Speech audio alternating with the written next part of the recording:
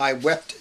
I asked, O Agamemnon, king of men, what sort of cruel death hath rendered slain thy royal person?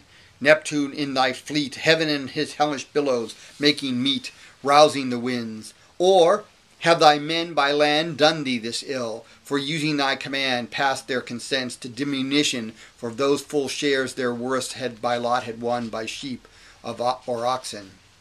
Or of any town in covetous strife to make their rights thine own in men or women prisoners? He replied, By none of these in any right I died, but by Aegisthus and my murderous wife, bid to a banquet at his house, my life had been thus reft me. To my slaughter led, like to an ox pretended to be fed, so miserably fell I, and with me my friends lay massacred, as when you see at any rich man's nuptials, shot or feast, about his kitchen white-toothed swine lie dressed.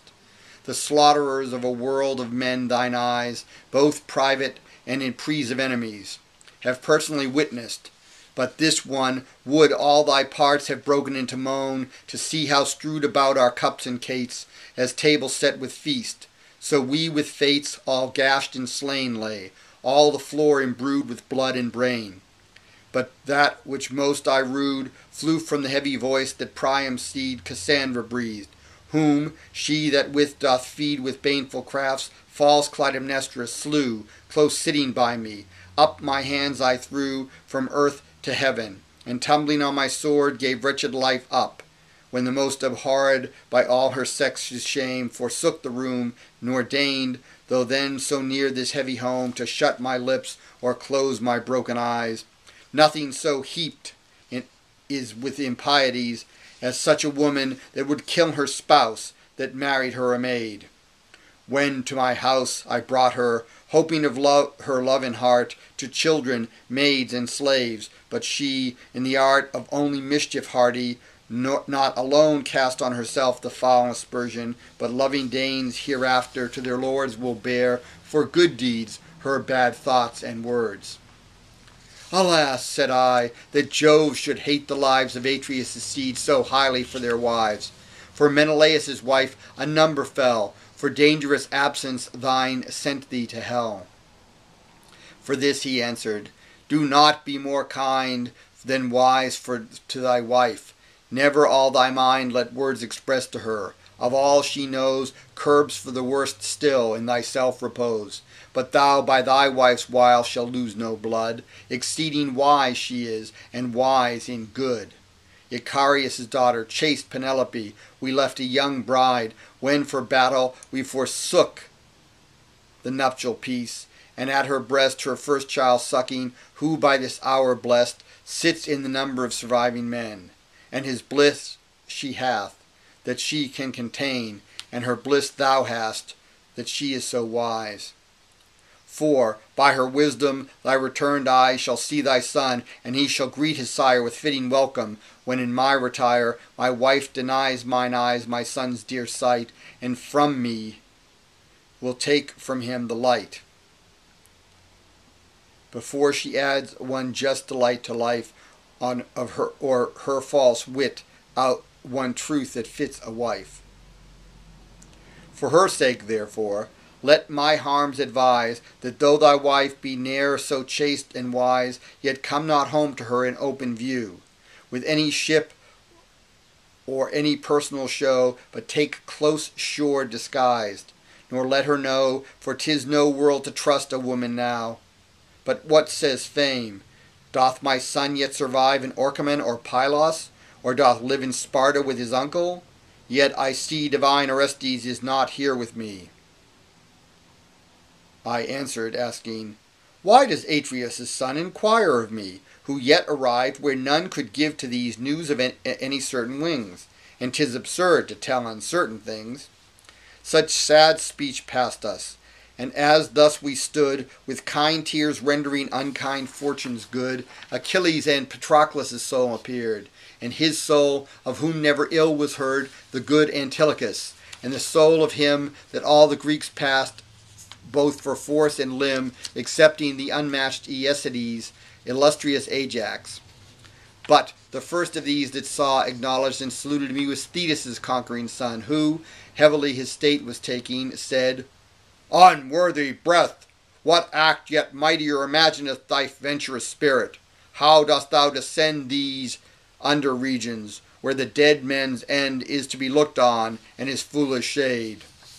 I answered him, I was induced to invade these under parts most excellent of Greece, to visit wise Tiresias for advice or virtue to direct my voyage home to rugged Ithaca, since I could come to note in no place where Achilles stood, and so lived ever, tortured with the blood in man's vain veins.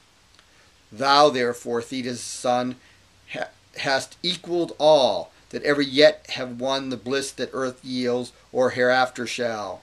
In life thy eminence was adored of all, even with the gods, and now, even dead, I see thy virtues propagate thy empery to a renewed life of command beneath. So great Achilles triumphs over death. This comfort of him this encounter found. Urge not my death to me, nor rub that wound. I rather wish to live in earth a swain, or serve a swain for hire, that scarce can gain bread to sustain him, than, that life once gone, of all the dead sway the imperial throne. But say, and of my son some comfort yield, if he goes on in first fights of the field, or lurks for safety in the obscure rear. Or of his father, if thy royal ear had...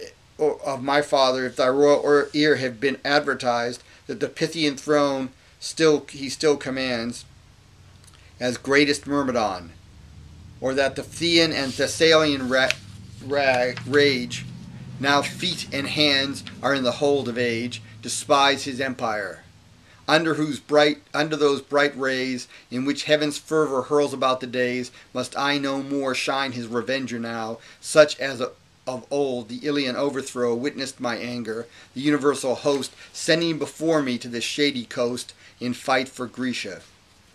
Could I now resort, but for some small time, to my father's court, in spirit and power as then, those men should find my hands inaccessible, and of fire my mind, that durst with all the numbers that are strong unseat his honor and suborn his wrong. This pitch still flew his spirit, though so low, and I answered thus. I do not know of blameless Peleus any least report, but of your son, in all the utmost sort I can inform your care with truth, and thus. From Scyros, princely Neoptolemus by fleet I conveyed to the Greeks, where he was chief at both parts, when our gravity retired to council, and our youth to fight. In council still so fiery was conceit in his quick apprehension of a cause, that first he ever spake, nor passed the laws or of any grave stay, in his great haste. None would contend with him, that counselled last, unless illustrious Nestor, he and I, would sometimes put a friendly contrary on his opinion. In our fights, the priests of great or common, he would never cease, but far before fight ever. No man there, for force he forced. He was slaughterer of many a brave man in a most dreadful fight. But one and other whom he reft of light in Grecian succour, I can neither name nor give in number. The particular fame of one man's slaughter, yet I must not pass. Eurypylus Telephides he was, that fell beneath him, and with him the falls of so huge men went, that they showed like whales rampired about him. Neoptolemus set him so sharply for the sumptuous favours of mistresses he saw him wear. For all past doubt, his beauties had no peer of all that mine eyes noted, next to one, and that was Memnon, Tithon's son-like son. Thus far, for fight in public, may a taste give of his eminence, how far surpassed his spirit in private, where he was not seen, nor glory could be said to praise his spleen. This close note I excerpted. When we sat hid in Epius' horse, no optimate of all the Greeks there had the charge to ope and shut the stratagem but I. My scope to note then each man's spirit in a strait of so much danger, much the better might be hit by me than others, as provoked I shifted place still, when in some I smoked both privy tremblings and close vent of tears. In him yet not a soft conceit of theirs could all my search see, either his wet eyes plied still with wipings, or the goodly guise his person always put forth in least part by any tremblings, showed his touched at heart. But ever he was urging me to make way to their sally, by his sign to shake his sword hid in his scabbard, or his lance loaded with iron at me. No good chance his thoughts to Troy intended.